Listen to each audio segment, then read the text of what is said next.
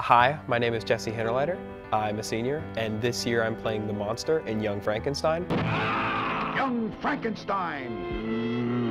In my first musical for 1776, I did sound, and then in Little Mermaid, I did lighting. So this is my first year in the musical, but I have been in the prior two fall plays. The monster's a bit of a weird character.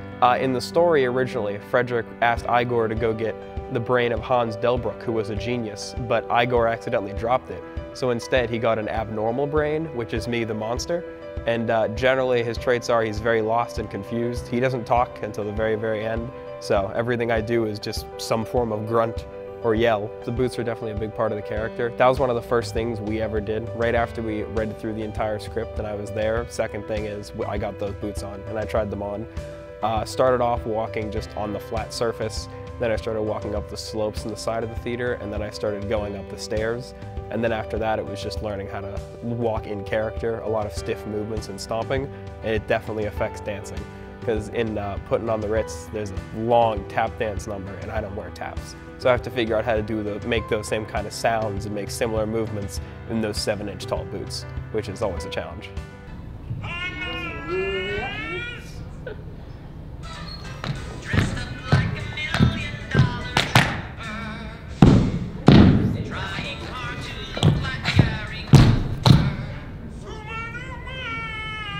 The makeup was definitely a fun process. Originally, we were considering shaving my head and the monster just being me bald, you know, and just having like my skin tone, but we couldn't end up doing that, so instead we did the makeup.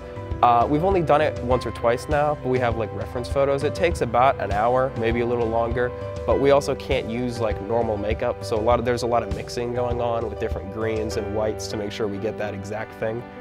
But the stage makeup is a lot of fun. I also think it helps me get in character. Same with the boots and the outfit. It really, when you feel like you are that character, you end up being better as them, which I think definitely helps.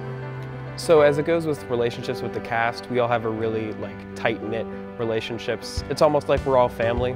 Seeing the way people enjoyed the show, the way they'll remember it, the way they perceive it, it's always important. Because you do it for yourself, but it's also fun to see how other people, what they think about it, because that is kind of what the performing arts are about.